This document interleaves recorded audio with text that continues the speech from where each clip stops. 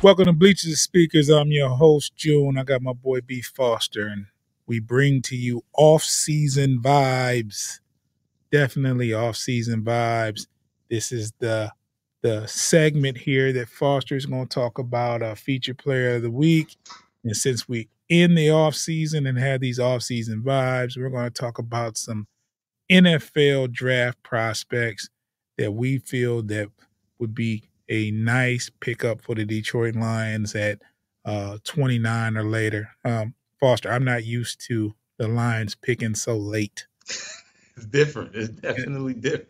I know it's a good thing, but it's like I wish we had one of those top 10 picks. But if you're picking top 10, you're probably in a not where you want to be as a football team, so More than likely. More than so likely. and we've had our fair share of top 10, top 15 picks. So uh to choose at number 29. And then also you have to look at it like this, Foster, at 29, you're not looking for game changers or somebody to turn your franchise around if you're picking at 29. You just need a little Cornerstones, yeah, not you more just more than likely just not. you just looking for a little help, you know what I'm saying? Some diamonds in the rough. And right now I'm just gonna stop. I've been running my mouth. Foster, I'll let you go ahead and have the floor and talk about this prospect that we see that my viewers see on the screen and for our listeners out there, tell them who we're gonna talk about today. So today we are talking about his name is Latu Latu. And And I he was not going to try to pronounce his name. It does not look like it's spelled. I hope I got it right because I Okay. just kind of but yes, most importantly, this is a guy. First and foremost, this is one of the top prospects in the draft. This is a guy that projection wise may not necessarily fit into the Lions, realistic, a realistic situation for the Lions, but he is an edge rusher. That is a position that is very much in need. So I felt like it was at least worth, just the breakdown, just for the chance that maybe he does fall too close to us. But he is a edge rusher out of UCLA. He started at Washington. Ironically, this picture, Washington is, the team that he's opposing right now. But he started at Washington and eventually he transferred to UCLA. But yeah, he's more of a finished product, mature version of Chop Robinson, who we talked about previously. He's not so much of a project. He's a little bit older. He's actually 23. He'll be 20. He'll actually be 24 at the end of this upcoming season. But very good size, as you can see. He's 6'4", 260 pounds, and he's a redshirt junior, I believe. But he has a pro-ready build. He's not one of those guys that is going to need to get into the weight room necessarily to get to where he needs to be. He's got very strong arms as is, and his technique is already more refined and then a Chop Robinson. He has good hand placement. He has good secondary moves, swim move, and he does a good job of shedding blocks, and he's good in run defense as well as getting after the quarterback. And he's got a good motor as well, which is very important. And he doesn't lean so much on the physical attributes. Um, some of the things that people may be worried about is the fact that he is a in his fifth year of playing football, and that's due to some injuries that he had. He actually medically had to retire while he was at Washington due to a spinal, I believe, a spinal injury. Yeah, spinal cord injury. So he had to sit 2 seasons, which is why he's a fifth-year senior, but only played, I believe, about 3 seasons actually on the field. So he was at a status of where he may have had to give away football, which is why he also ended up being a, a comeback player of the year because he went from retired to upper echelon, top notch player. But to so definitely his injury history hinders him as far as some of his negatives, and then he doesn't have the top notch athletic long arms. He's got shorter arms.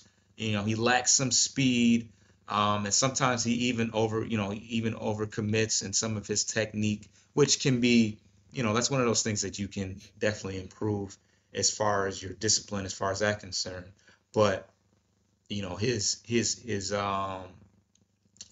ability to shed blocks, his technique and his secondary moves is what he leans on as far as his attributes. So overall, his history in college, he had 37 career starts, and in his senior year, he had 26 tackles, 15 sacks, three forced fumbles, and two interceptions. So a very strong senior year. Two interceptions off the edge, 15 sacks, top notch statistical wise.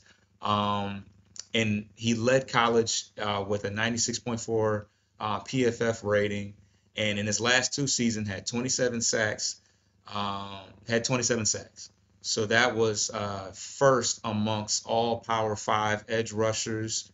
He was first team All Pac-12, and once again, comeback player of the year. Which, I mean, how can you not? You have 15 sacks in your senior season, and just 2 years ago, you were medically considered retired and not able to even get on the field. So, definitely an older guy, but more of a finished product, more of a guy that I would consider to be every down back, stops the run, gets after the quarterback, and whoever he drafts, which he likely will go in the first 10, the first 15 picks, you know, they're expecting him to be a finished product immediately because he's not 19, 20, 21. This guy's 23 years old. He'll be 24 in December.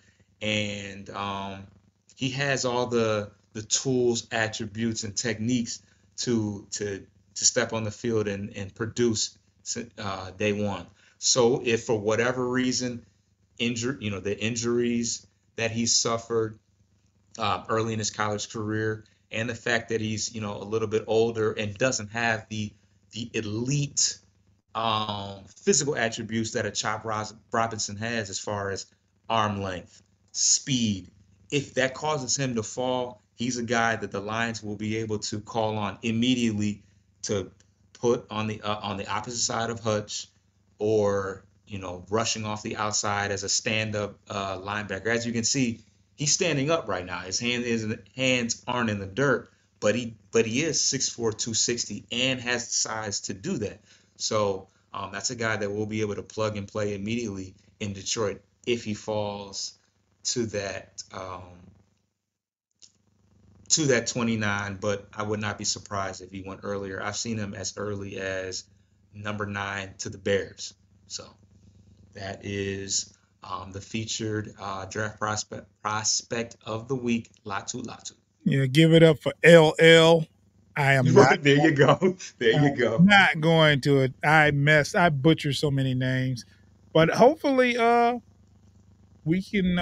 have a chance to draft him or someone like him because we need another pass rusher opposite of Hutch. So thanks again, Foster, for that great.